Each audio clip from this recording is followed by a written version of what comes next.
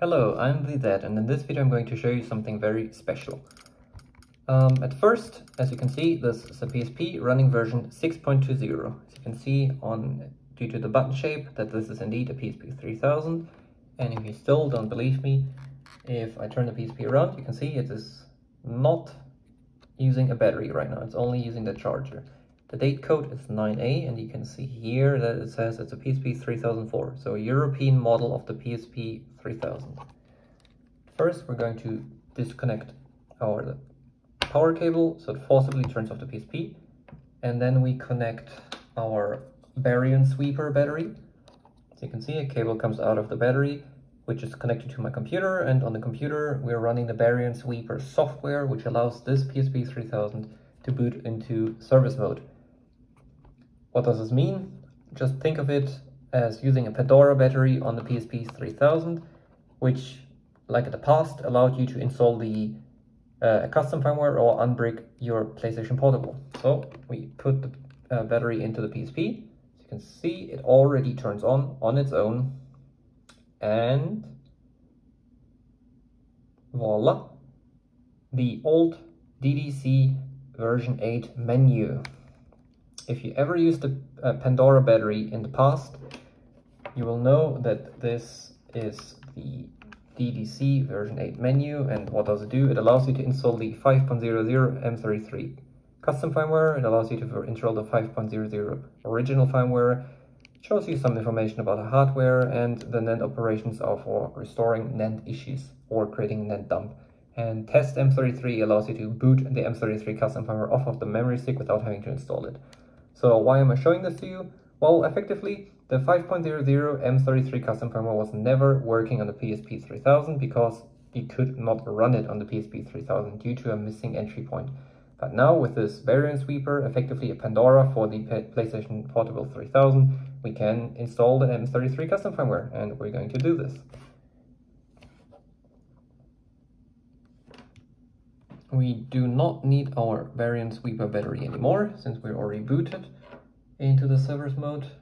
So I can just put normal battery back into the console, which is charged, and then we can close the battery lid as well. There we go. Now we just wait until the firmware is fully flashed, and then you will see that the legendary old 5.00 M33 custom firmware is running on the PlayStation Portable 3000. Obviously, we have modern custom firmwares on the PSP, like the 6.60 ME custom firmware or the 6.60 Pro custom firmware. And thanks to Davy's Infinity, those are permanent even on 661 or 660. And you would not really need to run the old 5.00 M33 custom firmware anymore. But this is still some nice novelty thing. It is nice to see that this works. And since the M33 was never a thing on the PSP 3000 or newer, it is very, very cool to see this.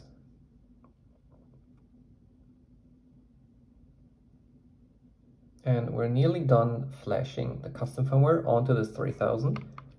And now we press reboot, and it should reboot into the M33 custom firmware.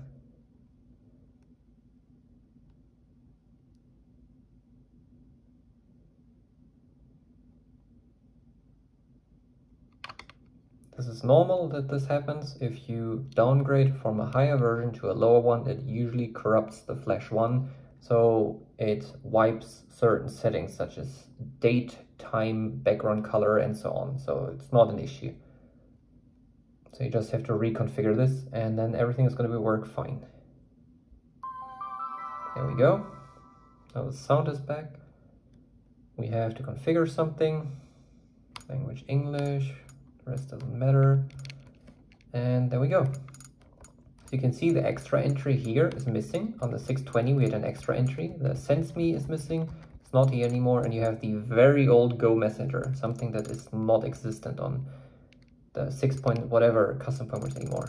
And as you can see, 5.00 M33 6, the old legendary custom firmware on this PlayStation Portable 3000.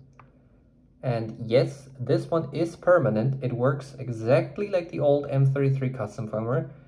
It just has a different exploit for the custom IPL, since the original one did not work on the 3000 and newer devices, and this one does work.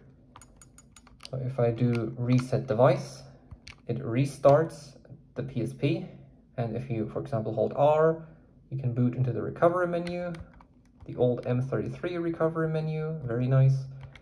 And if I exit it, you will see that the custom firmware is still active, it still works, everything is working, and this is just great to see. The very old M33 custom firmware on the new PSP 3000.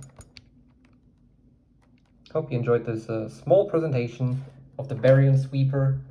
I'm Zett, and hopefully see you soon.